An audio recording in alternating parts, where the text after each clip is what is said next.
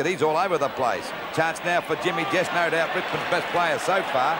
That's about 4 marks he's taken. A hand pass coming full of running as the ball goes up there towards the full forward position. And Easton could have got the mark. The umpire didn't pay it. Marquezani boots Carlton forward. Oh, Easton looking for a free kick and will get it. Not much doubt about that. He was grabbed when not in possession, and Daryl Sutton can't believe it, giving the free kick away to his former North Melbourne teammate. 2 bad mistakes by Sutton. Dropped the mark before, and you watch this in replay. He's certainly got hold of him. Look at that, no doubt about it. Easton, 40 metres out from goal. Mark on the line, or is it a goal? It's a mark to him. Down there towards the forward pocket. Chance now for Sutton, a mark. Oh, he dropped the sitter. What a mistake that one was. It's finally scooped. He's shown a welcome return to form in the last 2 weeks. Up to full forward, almost a one-hander to Easton. A free kick. It's a free kick. He was held but not in possession. The whistle had gone before he kicked the ball. As I think you heard me say.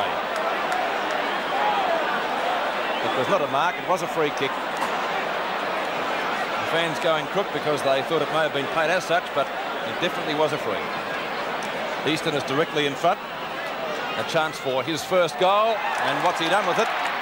He's missed it. A shocker. He kicked the goal when he played on. Well, the umpire had blown the whistle to indicate time on, so you can't do that. Of course you can't. 2-5's the half-forward position. That's Easton going through number 31 and gets, well, that would have to be a charity free kick. Checked very lightly. The umpire said too high. Let's take a look at it on replay. Well, maybe he did get one a little bit too high, but I guess you could say technically correct, but it is a contact game, an ordinary decision in my book. Easton is in the forward pocket, a chance for the first score of the match. And that is a goal, judging by the Richmond flags not moving. Or is it a point? One behind. For the first score of the match, coming up at the 1.5-minute mark of the first quarter to Steve Easton, the former North Melbourne player. Down to centre half forward for Carlton, looking for Fitzpatrick.